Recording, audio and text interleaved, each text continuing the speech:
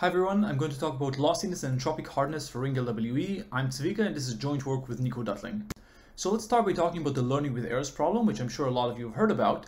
Learning with errors is essentially the problem of solving a system of approximate random linear equations modulo Q. So let's be a little more concrete. So we have this matrix A that I have on the slide. This is a short and wide matrix, n by m, using my notation. And think of m as some polynomial in n. And this matrix is uniform modulo Q. Q is going to be some global modulus that's going to remain unspecified in the talk. It actually ranges from being polynomial in n to being exponential in n, but you can just think about it as being some large polynomial in n for the purpose of the talk. So we have this random matrix A, and this gets multiplied by a secret vector S, and S is also uniform modulo Q. Now this product S times A, to that we add a noise vector E. So E is a vector of IID elements, and these are sampled from a noise distribution, which is supported only over elements that are much smaller than Q in absolute value. And this SA plus E mod Q is denoted by B. This is going to be the outcome of this system of linear equations, approximate linear equations. And the learning with errors problem in the search version is the problem of given A and B to find the values of the variables of the system of equations S. And there's also the decision version, which is also going to be important for us. And this is the problem of distinguishing A and B from A and U, where U is just a uniform vector that has nothing to do with S and E. And again, as many of you probably know, learning with errors has been super useful for cryptography. It has a simple linear algebraic structure that allows to use it very easily and provides strong security properties, such as presumed post-quantum security and worst case to average case hardness reductions. And this makes it an invaluable tool for a building block for many cryptographic constructions. However, in many cases, LWE is not efficient enough to be used in schemes that are designed for the real world. And for this purpose, in order to improve efficiency, there are variants of LWE that rely on algebraic number theory, and they provide greater efficiency. In particular, the Ring-LWE problem is such a variant, and this is going to be the focus of this work and also of this talk. However, in order to make everybody's life easier, there's not going to be any algebraic number theory in the talk. Rather, we're going to present an abstraction that will allow us to talk about these algebraic number theory variants without thinking about polynomial rings and things of this sort. We call our abstraction structured LWE, and it goes as follows. So at first, I'm just going to change the notation. Rather than thinking about A as one wide matrix, I'm going to partition it into square blocks, A1 and A2 and so forth. And I'm also going to partition the vector E and the vector B into chunks accordingly. So now, rather than thinking about LWE as finding S given A and B, I can think about it as the problem of finding S given a collection of pairs AI and BI. And likewise, I can also define the decision version in a similar manner. So now I can say that in standard LWE, standard LWE is a structured LWE problem where the distributions of the AI is uniform and of the EIs is Gaussian. But now I can start playing with the problem by changing the distributions of the AI and EI and thus get the different variants. So the Ring-LWE problem, which is the focus of this work, and also the related polynomial LWE problem, can be presented also as structured LWE, but now rather than the AI being uniform, the AI is drawn from a distribution that represents multiplication by a random ring element. And since ring multiplication is a bilinear operation, this can actually be represented as a matrix where matrix multiplication represents the multiplication over the ring. And this class of matrices actually forms a multilinear group, which is going to be important for us. The vectors EI are still going to be Gaussians, but they're not going to be IID Gaussians. They can be slightly weird Gaussians according to the geometry of the ring, but this is not going to matter much for us for the purpose of the talk. So this allows us to define Ring-LWE in the form of structured LWE, which is what we need for this work and for the talk. But let me just point out that there are other variants of LWE that can be thought of using this abstraction. For example, module LWE, middle product LWE, and order LWE are also cases where the multiplication, it's an LWE variant where the multiplication is this has this bilinear form and can therefore be represented by matrix multiplication. So we don't make use of this in this work, but this could be interesting to think about independently. In this work, we study entropic hardness for Ring-LWE, but let's start by talking about entropic hardness for structured LWE in general, so not distinguish between the different flavors. And the question here is what happens when S is not sampled from a uniform distribution, but rather from some other distribution. And the first question, I guess, is why should we even care? So one case where this could be useful is that of leakage resilience. So sometimes S is used as a secret key for some cryptographic scheme, and we can consider a case where an adversary obtains some partial information about S. So the distribution of S now in the eyes of the adversary is no longer uniform, and the question is whether the scheme remains secure. Another case is that sometimes, for example, in fully homomorphic encryption, using a different distribution for S gives you better functionality as well as better efficiency. And in that case, for example, it is sometimes useful to sample S from a binary distribution rather than a uniform distribution. And this sort of leads us to the distributions that we should care about in the context of entropic LWE. So of course, it's obvious that the distribution has to have sufficient entropy, non-trivial entropy. Otherwise, the LWE problem is obviously not hard. And we could care about small or binary distributions for S. So S is sampled now uniformly over the entire domain, but only over elements that are small or only over binary elements. And the other case is sort of general entropic distributions where we don't know what the exact distribution is, but all we know is that it has sufficient entropy. All right, so now that we hopefully care, what is the answer? Is the problem still secure or not? Well, for standard LWE, there is a sequence of known results that essentially establishes hardness for small and binary distributions, and recently also for general entropic distributions. So this is good. However, for Ring-LWE, almost nothing is known, and I'm going to go back to this almost later on. And the question is why? Like, why can we not, since these problems are so similar, why can we not sort of translate the techniques from the LWE regime to hold also for Ring-LWE? So let's start by going over the main ideas that allow us to prove entropic hardness for standard LWE. And actually, all of these works that are mentioned here use the same basic idea, which is to rely on lossiness in order to prove entropic hardness. So what is this idea? So the idea is to replace the AI with a different distribution, which is still going to be computationally indistinguishable, but this new distribution is going to be over matrices that are going to lose some information about S in this multiplication process. And this is going to help in improving entropic hardness, as we will see in a minute. In particular, the distribution that is normally used is to replace the AI by essentially an LWE instance by itself. So we're going to sample a global uniform matrix B, and as you can see, B is going to be a very narrow matrix. It's going to have the same number of rows as AI, but it's going to be very narrow, and it's going to be universal. There's only going to be one B in the system. There's not going to be a BI. And now for each I, we're going to sample a CI, which is going to be a matrix of the appropriate dimensions, so that B times CI has the same dimension as AI. So B times CI is going to be a square matrix. And CI is going to be a random and secret matrix. And to that, we're going to add FI, which is just a matrix of IID noise, just as in LWE. And the LWE assumption, the decisional version of LWE, actually asserts that this distribution is going to be computationally indistinguishable from the uniform distribution, which is the prescribed distribution of the AI. So we can make the substitution and still remain computationally indistinguishable from the original distribution. Now let's see why making the substitution actually helps in proving entropic hardness.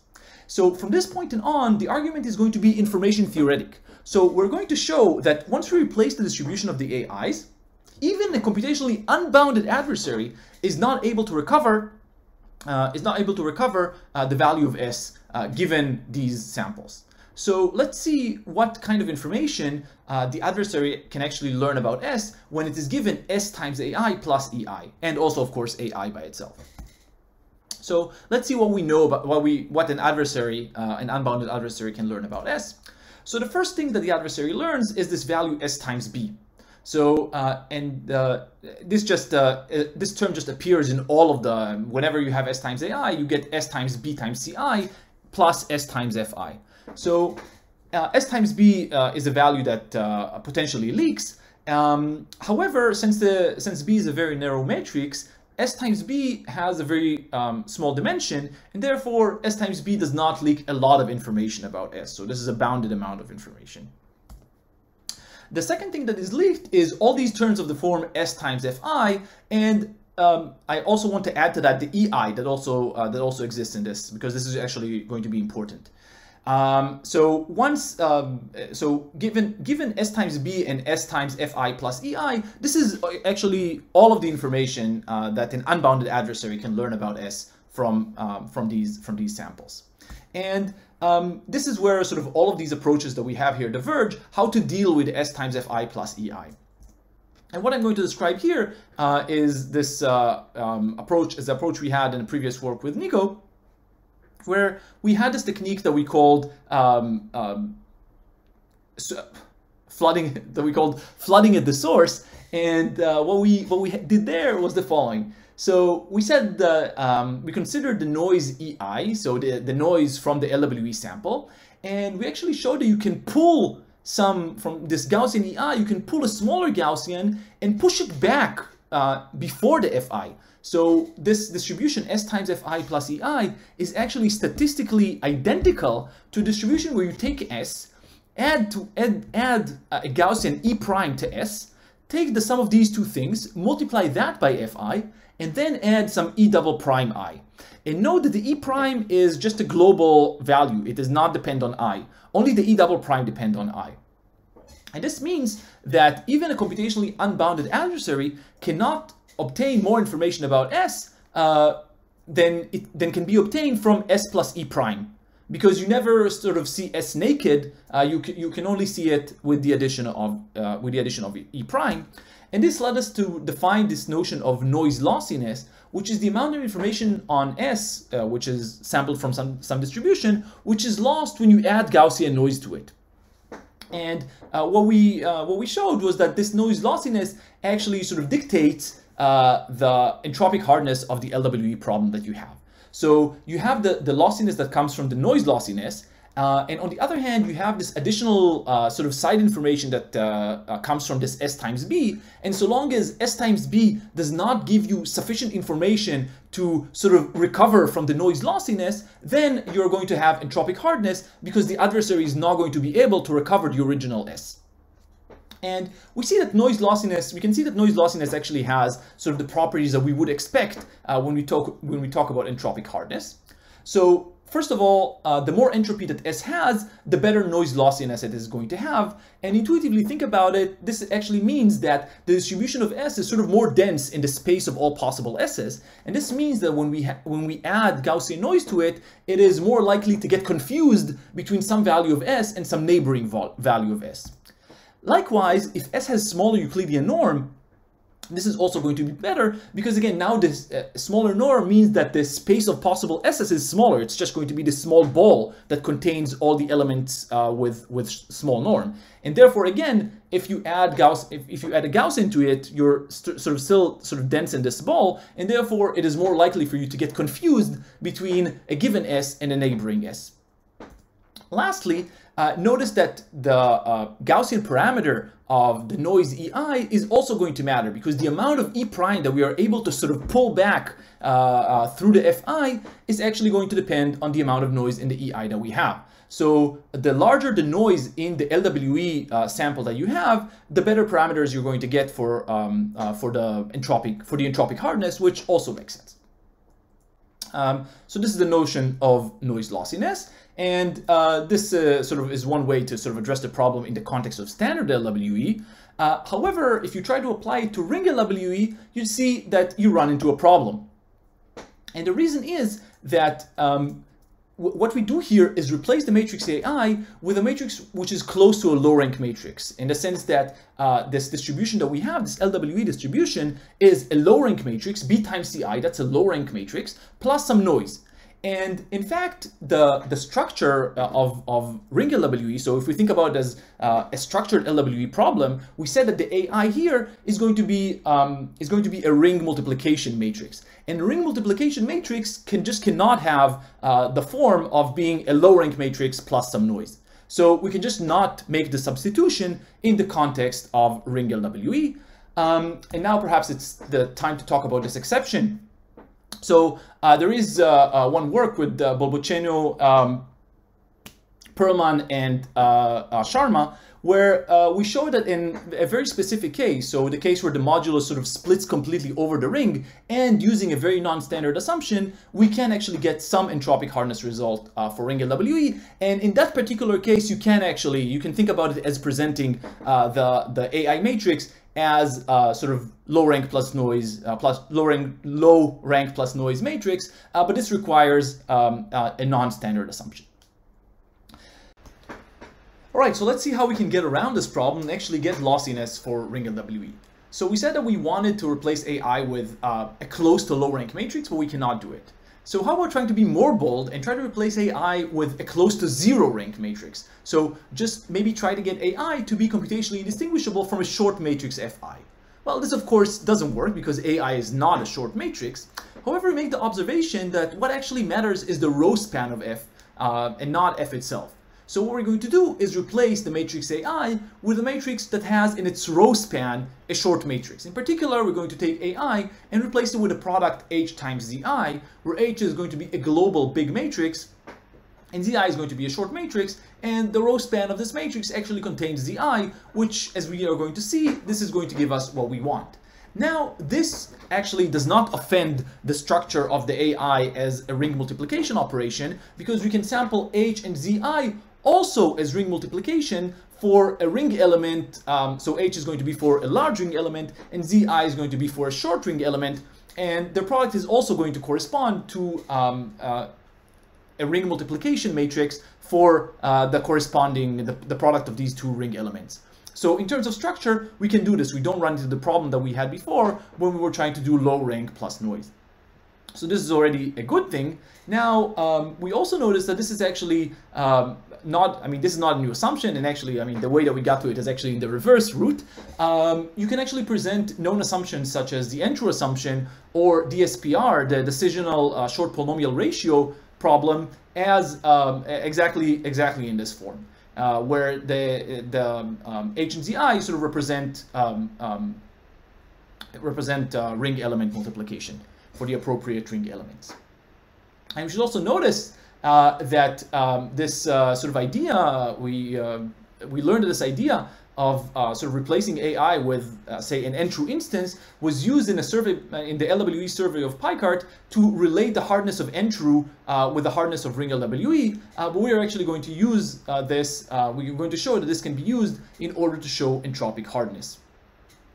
Also notice that the assumption can have many flavors. In particular, we might want to make, we said that Zi is short, but the question is how short. So the shorter Zi is, the better it is for us, the better lossiness we're going to get. And this is, not surprisingly, going to make the assumption stronger. However, if we only want a mild Zi's, which are going to be good enough to get some entropic hardness, we can actually see that this assumption, this DSPR assumption, actually converges with Ring-LWE. So we are going to be able to get entropic hardness, not the strongest possible results, but by just assuming the Ring-LWE problem itself. But if we want the sort of stronger, if we want stronger entropic hardness, we need to make stronger assumptions such as DSPR. All right, let's see what information about S, a computationally unbounded adversary, can deduce after we make the substitution of AI with H times Zi. So note that an unbounded adversary gets to see all of the AIs, and therefore it can derive H out of it. So H is not secret to an unbounded adversary. So the unbounded adversary, what it sees is S times H times Zi plus EI for a bunch of I's. And again, we're going to use the technique of flooding at the source. and we're going to pull out of the EI this noise term E prime such that we can write the SHZI plus EI as, well, we have this term in the bracket, S times H plus E prime, where E prime is global. All of this gets multiplied by ZI, and then you get some additional, you add some additional E double prime I. But once we do this, we notice that all the information about S is actually contained inside the brackets. So actually all an unbounded adversary learns about S is this term S times H plus E prime. So the fact that it's a sequence of elements and so forth is not going to matter for us from now on. And when we look at this, we see that this already gives us some flavor of entropic hardness. So we could, let's think about defining S times H, denoting it by S prime. So what we have in the bracket is SH plus E prime. So this is actually S prime plus E prime.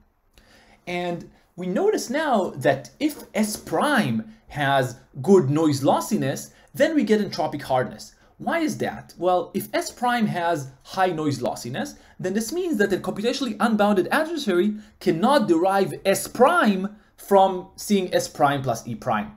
However, since H is just a global invertible matrix, this means that if the adversary cannot deduce S prime, then it also cannot deduce S. So if S prime has high noise lossiness, then we are in good shape.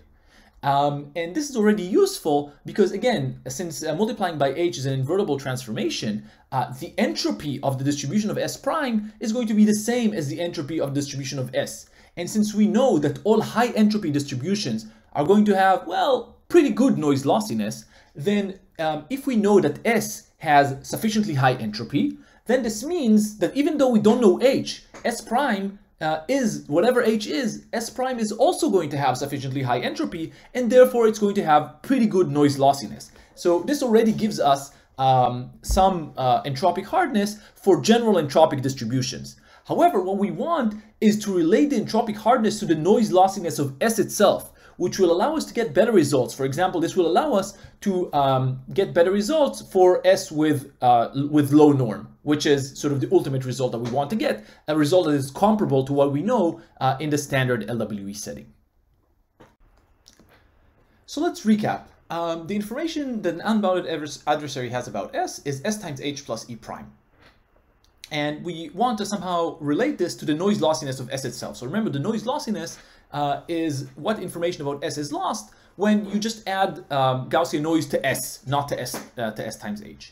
So in order to do that, we recall an additional property of the N-true or DSPR assumptions, and actually this can be derived without loss of generality from the assumption the way we described it. So you can assume without loss of generality that the inverse of H mod Q is a matrix Z0, which is a short matrix by itself. So this is a global matrix and it's going to be short. And we're going to be able to use this property in order to derive our sort of ultimate result. So let's see how. So we know that mod Q, the inverse of H, is a short matrix. So this means that we can take this entire equation that we have SH plus E prime and multiply it by Z0. Now let's see what happens when we multiply by Z0. Well, the H cancels out, and note that this whole thing is done modulo Q. So the S cancels out, and what we get is S plus E prime times Z0. Now we get S plus something, which is good, which is what we want for noise lossiness. And this E prime times Z0, well, it's going to be some kind of Gaussian. It's not exactly the Gaussian that we want. So E prime is like a nice Gaussian. So you can think about it as continuous or being over the integers. However, after you multiply by Z0, what you get is a Gaussian over the lattice that is defined by the rows of Z0. Because, well, you get a linear combination of the rows of Z0. And this is not the Gaussian that we have in the definition of noise lossiness. And furthermore, we need to take into account that this Gaussian can be sort of very far from being spherical. So it depends on the properties of Z0. So actually what we need to do is sort of conditioned on the case where Z0 has sort of nice singular values, so that E prime times Z0 is a Gaussian over the lattice Z0, which is close to being spherical. And in order to do that, we need to define a notion that is called sometimes lossiness. We showed that this holds with some non-negligible probability, but not necessarily Pauli probability close to 1, and we show that this actually suffices in order to show entropic hardness. So this is an additional technical difficulty, but let me not get into the details. So going slightly back, we have S plus E prime times Z0, and E prime times Z0 is a Gaussian over the lattice Z0. So let's try to sort of see how this expression relates to the expression of noise lossiness, where noise lossiness is just how much information about S is lost when you just add, like, a standard Gaussian, not a Gaussian over a lattice. So how much information about S is leaked with a Gaussian over a lattice? Well, you can notice that you are going to get more information than what you get from the standard noise lossiness. Because in particular, we can take this expression, S plus E prime times Z0, and sort of reduce it modulo the lattice itself. So we can check which coset of the lattice Z0 this expression belongs to. And the coset of the lattice Z0 of this expression is the same as the coset of Z0 of S itself. So the coset of S within the lattice Z0 is something that can be deduced from S plus E prime times Z0 and cannot be deduced if we just added sort of standard Gaussian noise to S. So we get some additional leakage on top of what sort of the noise lossiness tells us that we're going to get. So what we have here is that, to conclude, from this expression, the information about S that we lose is the noise lossiness. Well, here it says plus, but actually minus the information that is contained in the coset of S. So you lose the information in the noise lossiness and possibly gain the information that is obtained in the coset of S. So if the noise lossiness is large enough to actually sort of compensate for this additional information that is contained in the coset, then we're going to be in good shape. So we have this interest that to choose the parameters so that the lattice Z0 has as few cosets as possible. What does it mean to have few cosets as possible? That the lattice Z0 needs to be as dense as we can make it, which sort of translates to the matrix Z0 being as short as we can make it. So the shorter, the smaller the elements of Z0 are, the fewer cosets that it's going to have. And this sort of makes sense, right? Because the better results, well, a smaller Z0 sort of translates into making a stronger hardness assumption. So in order to get better entropic results, we need to make a stronger hardness assumption, which sort of makes sense. So if we make a stronger and stronger hardness assumption, we can make Z0 smaller and smaller and make this loss that comes from the coset, again, smaller and smaller. Annoyingly, we cannot take Z0 to be small enough so as to allow us to use binary distribution on S. So this leakage from the coset is large enough so that no matter sort of within reasonable parameters, we cannot get the noise lossiness to be good enough to compensate for it when S is a binary distribution, simply because the binary distribution cannot have that much entropy. It can only have n bits of entropy. So the question of entropic Ring-LWE with a binary secret still remains open. However, we did manage to relate the entropic hardness of Ring-LWE to this notion of noise lossiness, plus this additional loss that comes from the coset of S, which sort of translates the parameters of the hardness assumption that we are making. So this is sort of the ultimate result that we have in this work. All right, let's conclude. So what we saw here was that the notion of noise lossiness that was defined in previous work in the context of LWE also implies entropic hardness for the case of Ring-LWE.